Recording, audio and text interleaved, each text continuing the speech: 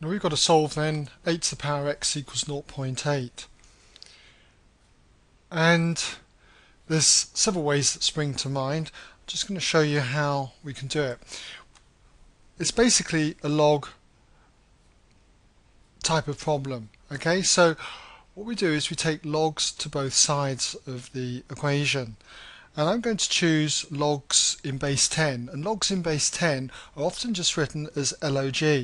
So if I log the left hand side, we get the log of 8 to the power x equals the log of 0.8. Now you can now use the power rule for logs. That is, when you've got a power up the top here, you can bring the power out the front. So you then get x log in base 10 of 8 equals the log in base 10 of 0.8. And to get x, all you've got to do now is divide both sides by log of 8 in base 10. So you've got the log of 0.8 in base 10 all divided by the log of 8 in base 10. And if you do that on your calculator, you should find that you get x equals minus 0.1073 and so on.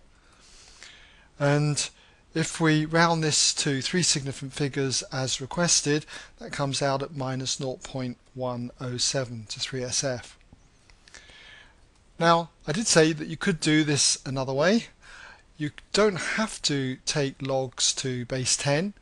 You can take them in fact to any base you like, but base 8 would be another popular one, especially if you've got a calculator that can handle different bases. So if we log, say, to base 8, we would get this log in base 8 of 8 to the power x equals log in base 8 of 0.8. Again, we'd use the power rule. The power x here can come out the front of the log, so you therefore have x log in base 8 of 8 equals the log in base 8 of 0.8.